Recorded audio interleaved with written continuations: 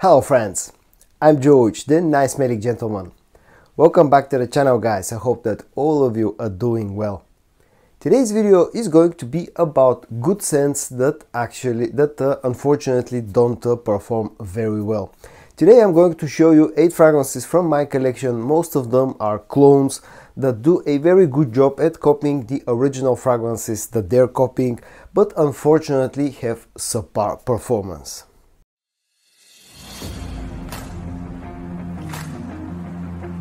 Now again, I don't want to bash on the fragrances that I'm going to show you in today's video. I just want to give you a heads up in order to be aware what to expect out of all 8 scents that I'm going to show you today. And just one other thing that I wanted to add is the fact that not all of them have bad performance when it comes to longevity on skin. Some of them have weaker projection, and that in my opinion just qualifies again under the subpar performance sort of rating that I'm giving them. The first fragrance that I'm going to show you in today's video comes from the house of Grandeur, and it's called Iconic Nuit per Homme. Now I've showed this fragrance before. I've reviewed this one. Actually, it's been a member of, part of a fragrance battle as well. This fragrance, for those who don't know, is a clone of YSL La Nuit de l'Homme Blue Electric. And actually, as a scent on its own, as a clone of La Nuit de l'Homme Blue Electric, it's done really nicely and probably is the closest thing in my collection to the original fragrance. You get very nice packaging, very high quality bottle, you get a magnetic cap, the scent is super close to the original fragrance. You get that very sort of bright and fresh opening with that ginger note that the original fragrance has. This also has it. Then on the dry down you get that woodsy mix of the woodsy notes, of the creamy lavender, of the cardamom.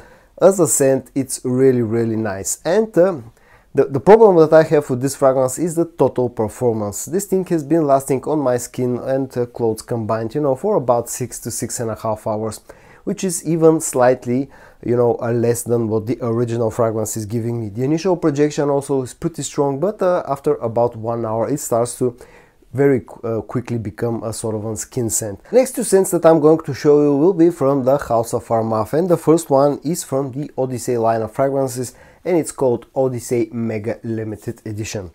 This fragrance, for those who don't know, is a clone of YSL YEDP. And again, as a clone, as a scent on its own, it's really nicely done. It's super close to the original fragrance. In my opinion, probably the best clone of YEDP that I've tried and I own.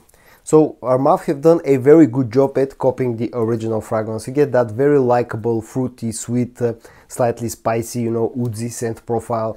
That's super versatile, super likable. It's a compliment getter. It works all year round. Although not one of my personal favorites, but still I cannot deny the fact that the original scent just works, and people like it. And again, Armaf have done a very good job at copying the original fragrance, the scent.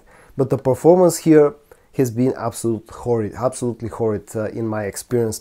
I've had this bottle for almost 2 years now, more than a year and a half, and unfortunately I was waiting for this to sit around and macerate and maybe sort of get better when it comes to performance. But unfortunately, even an year and a half, almost 2 years down the road since I've acquired this fragrance, the performance has remained very weak. The total performance that I've been getting out of this fragrance is about 5 hours, maybe slightly over 5 hours, with decent projection in the first about 1 hour. And second Armaf fragrance that I'm going to show you in this video is called Armaf Radical, or some places call this Armaf Radical Brown. Now, I just want to mention something. Unlike the previous Armaf fragrance that I showed you, I really like this one. I like the original sense that this is a sort of an hybridly cloning, and I like the creation of Armaf. It's really nice fragrance. It's a sort of a hybrid clone between L'Homme Ideal and Parfum de Marly's Herod. You get that sweet, spicy, tobacco-based fragrance that has quite a lot of sweetness. There's some, also spiciness. There's a strong cinnamon note in here, maybe a slight boozy note, very strong tobacco note, quite a lot of amber and vanilla sweetness. It's very, likable fragrance. I absolutely love the scent. Performance, here the problem with the performance is not so much with the total longevity on skin. I get about 7 hours of performance, which in my opinion is above average, but where this lacks is the projection. It's more of a soft type of scent, more of an intimate type of a fragrance, and that's the main problem with Radical Brown. Apart from that, this is really cheap, as I said, has decent longevity on skin, has a very likable scent profile, great for the cold weather. The next few scents that I'm going to show in this video today all come from the house of Fragrance World, and the first one is called Starman Nebula. One of the first sort of Fragrance World scents that actually became popular, you know, a couple of years ago. And this fragrance is a clone of Mugler's Pure Malt. It's really sort of nicely done. This fragrance was one of those scents that really needed to macerate before they reach their full potential, especially when it comes to the scent profile. As a scent, as a clone, as a scent on its own, as a clone of Pure Malt, it's actually done very nicely. After some maceration, it became quite close to the original fragrance. You get that fruity, slightly sweet, fruity opening that has a nice boozy note, sort of a dark scent. On the dry down, you get the coffee, the woodsy notes, becomes quite darker. A very masculine fragrance that I absolutely love. I love the original scent, and I really like what Fragrance World have done with Starman Nebula, you know, scent-wise. The problem with this fragrance is the performance. Initially, when I got this, it was really weak when it comes to longevity and when it comes to projection. Now, you know, with 6, 7, 8 months of maceration, this fragrance actually became quite a lot better. The scent profile improved, it became closer to the original fragrance scent-wise. The performance also improved. Nowadays, this gives me about 6.5 hours of performance on skin, but again, it lacks a little bit when it comes to projection. The next one that I'm going to talk about again comes from Fragrance World, and it's called La 1 Million Elixir. And this, as you can probably tell by the name, is a clone of 1 Million Elixir from Paco Rabanne. And again, as a scent, it's actually done very nicely. You get that 1 million, you know, that typical signature 1 million sweetness with this fragrance. You get that sort of an apple, sweet apple note in the opening, green apple note in the opening. On the dry down, you get a bit of the rose, you get some of the woodsy notes, you know, the cedar wood, quite a lot of vanilla and tonka bean sweetness. As a scent and as a clone, this actually is done really nicely, and I think it's very close to the original fragrance. But where this is disappointing is the performance, and I'm talking both about longevity and projection. So far, I've not done a full review of this fragrance, but so far, this in my testing has been giving me about 6 hours of performance, which compared to the original fragrance is not really that good. And the other, you know, way that this has been disappointing for me has been the projection. I can forgive the 6 hours on skin because this is a cheap scent and it's close to the original fragrance, but where this seriously lacks is the projection.